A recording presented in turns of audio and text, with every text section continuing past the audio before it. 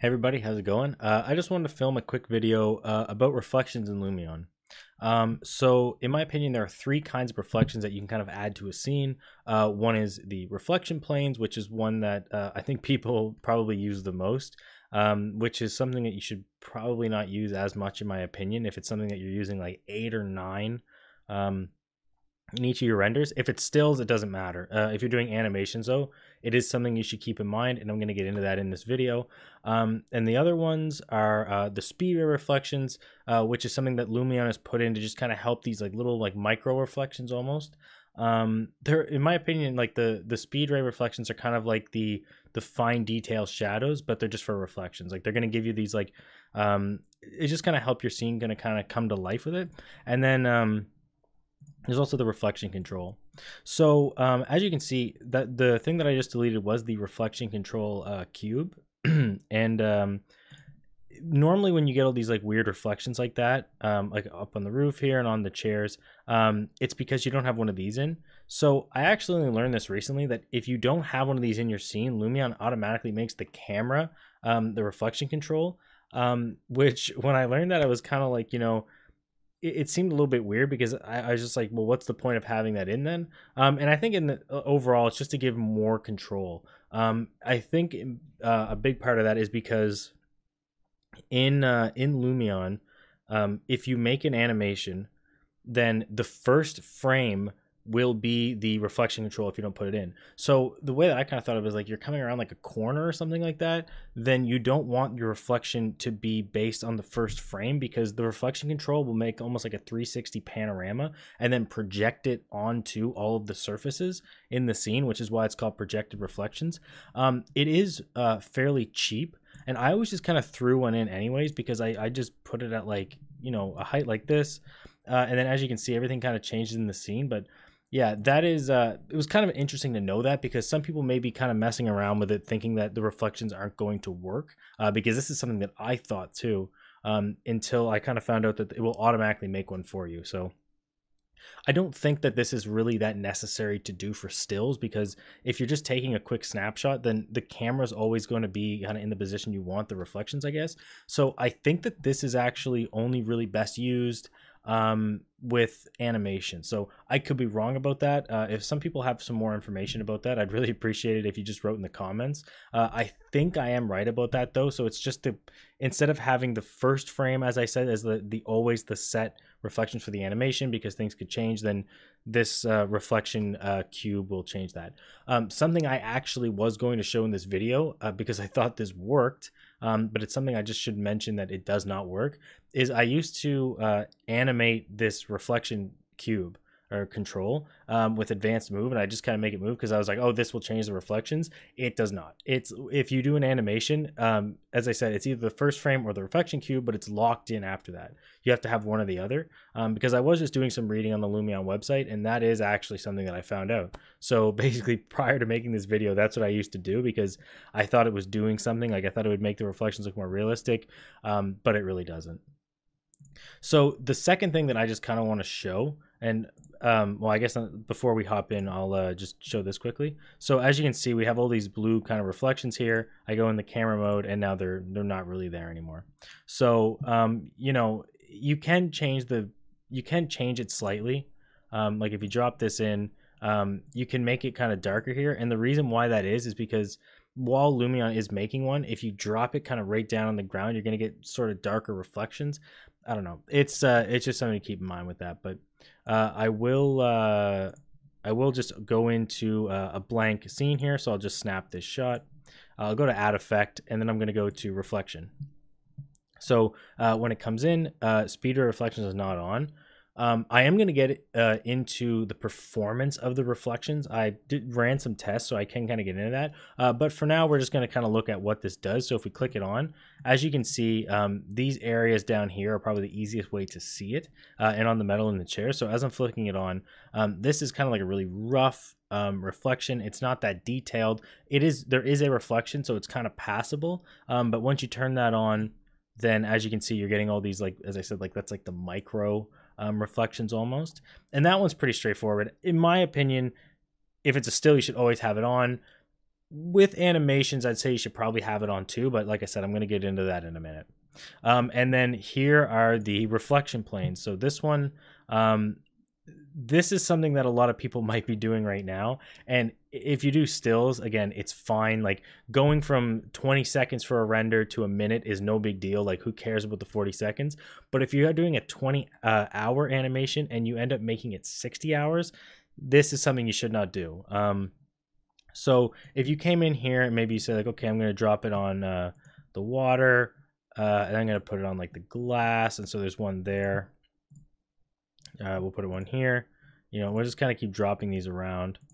That's a, I think that, okay, yeah, so we'll drop it on the floor here. We'll put one here. You know, we're going to try and get all the reflection planes in here that we can. So maybe we'll drop another one over here. Something like that. And okay, so yeah, I think like one more here. Now, I know a lot of people wouldn't do it like this, but I kind of did do this like when I first started, because I was like, okay, well, there's 10 reflection planes. Like I need to get the most accurate reflections I can, then I'll put as many reflection planes in as possible. But this is not what you should do. In my opinion, you honestly shouldn't even put reflection planes on all of the glass. So if you're doing like kind of like an animation or something, this, you could put the like on this glass like right here because it's right in the foreground, and this is where all of the details are going to be kind of showing.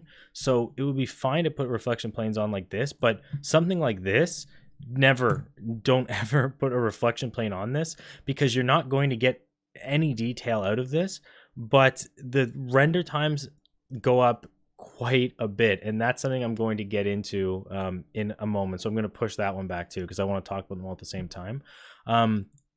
But yeah, you know, so I feel like a lot of you do know what reflection planes are, but just in case, I guess I didn't really make it clear. What they do is this is Lumion's way of getting like very, very accurate reflections. It'll almost like, it'll calculate where the camera is and then bounce the reflection off and say like, okay, this is what's here. Like these are accurate reflections. And so if you're doing like a panning animation or something like that, you do want to have that in if it's like glass. But really like something like in this scene, I might put it on the glass and like the water because I want the water to like have a nice look to it. And honestly, if the water is this kind of like bumpy, I may not even do it then because I'm not really worried about getting a crystal clear reflection. I just want a reflection. So in that case, a reflection cube would probably do the trick. Yeah, I wouldn't put it on this floor because as you can kind of see, like even if I throw this on here, you know, it's not an insane difference. Like it is nicer, but I don't know if that difference is enough for me to want to, I don't know if it's enough for me to want to go and spend all that extra render time because this is the part that I kind of wanted to focus on now, is the performance. So I just wrote a couple numbers down here and I'm going to make the videos that I'm talking about all accessible on the drive. And I will actually just flip out of this file. I did like this one the most to show the example, but when I did the test videos, I did the museum. So I do just have, like I said, a couple numbers here just so that we can kind of like take a look at that. So quickly, I set up a 10-second scene where I did 30 frames a second at 5 stars. Now, with just with only a reflection control cube in there, I was getting render times of 5 minutes. So it was like 5:16. So for 10 seconds, I have a 2080 Ti also, if people were kind of wondering what the graphics card is. So it took 5 minutes to do 10 seconds. And I think I'll just, I had the scene set up, so I'll just grab copy clip, and then I would just go in record. I just hit this so I can make it, and I went paste clip. I just delete all this out. So all I left was reflection, but I actually turned it off for the first one, but I'm just kind of showing you exactly what I did to test this scene. So reflections there, hyperlight, skylight, and shadow are all gone. So what we're now left with is only the reflections, but right now I'm just going to turn these off. So this is what I rendered. I will just change this to 10 seconds because that was the only other change I made. Oops. So, oh, there it is, 10 seconds. Okay. So basically I just rendered this animation, and again, you can find all these in the Google Drives. Not only will I label kind of what reflections were used in them, but I'll also put the time in that it took to render so you can get an idea. But I'll just say them kind of out loud. So with nothing in it, I'm just kind of saying that the reflection control in this is nothing, because it doesn't add too much to render time. So we're just going to kind of ignore that. So having nothing in it was 516. Having only the Speedray reflections on. So if I turn this on and I delete the planes here, so having this on, you might not even see that much of a difference, but I got 8.5 minutes with Speedray on, so it does speed things up a fair bit, but it's also being compared to not having like any reflections in the scene, so it may look a little bit worse than it is. As I said, like in my opinion, you should have Speedray on all the time because it's a really good effect. But adding one plane to that added 2 minutes on, so now it's at 10.5 minutes for this scene. But instead of just having nothing there, I just put one on. And in my opinion, this is what you should use, because at 10 minutes, you're getting like a really sharp reflection. You're using Speedray, but you're not absolutely blowing your scene out, because if you go for 5 planes, which is where I just kind of went in here and, you know, I was going like, oh, okay, I'll throw one up here. I got to have it on the glass here, maybe like up here and here. So when I did these 5 reflection planes, or actually, no, I don't think I did the top one here. I think I did it over here. So I was kind of doing something that may seem like a realistic kind of set of reflection planes, not just like throwing it on the sidewalk and stuff like that. I think I did these ones. It might have just changed a bit, but that was 16 minutes. So now we're looking at basically 3 times the original render time, and it's going to look almost the exact same. And so then I did one more test where I didn't actually render this whole thing out. I took the estimated time for this one, but I just came in and I threw it on like the road and stuff like that. And as I said, you should probably never put it on the road unless there are actually like puddles on it. In that case, you definitely want the puddles because it's a really nice effect to have in Lumion. But yeah, so if you just kind of throw this stuff around here, you know, put this up here and put one over here. So now we have 10 reflection planes in there. And if we put this on normal, it might have been a little bit hard to see that's why, that's actually why it was hard to see the changes before. So as you can see, if I'm putting the Speedray on, it just looks a lot more full. Make sure that it's on normal. That's why before you weren't seeing the changes in the Speedray, but you kind of get the point. So yeah, this scene now, this is you can see how much slower it is. I'm only getting like 7 frames a second. That is now 25 minutes.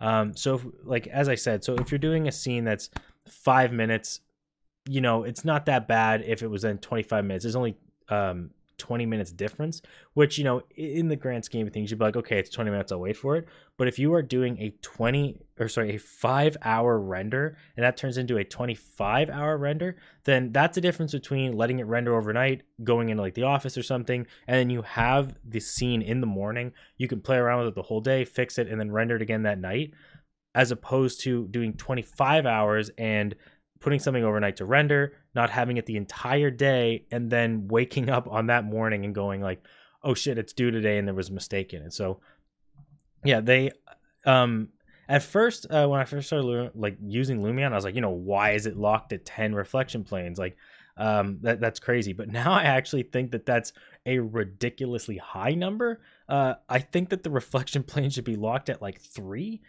because I feel like people kind of don't understand how expensive they really are. Like I think if a lot of people knew how much time they were losing using the reflection planes, they just wouldn't use them, because, you know, it's a great effect. But in this scene, I would quite literally only use it on this main glass, because for this kind of like side glass, I guess if I just tilt it back here, like this side glass over here and right here, it's just not the focal, like it's not in the area that we're really focusing on. So it doesn't have to be perfect. Like I'm going to let Speedray kind of do the work for that. Because over here, I thought it looked really good. So yeah, as I said, I'm going to put everything in the Google Drive. I really recommend you take a look at it so you can see sort of what the differences are in the render times.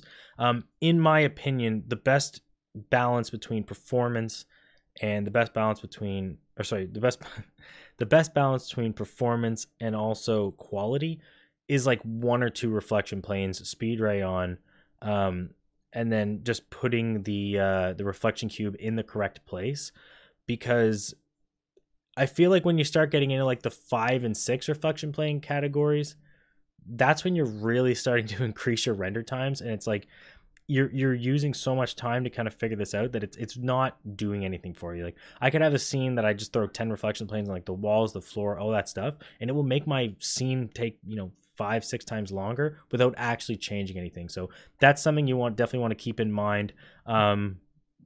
If you have all the time in the world to render something and you're not worried about maybe making a mistake and doing revisions, by all means, like, don't worry about it. But if you are saying my Lumion animations are taking too long, this is probably the area that's destroying it.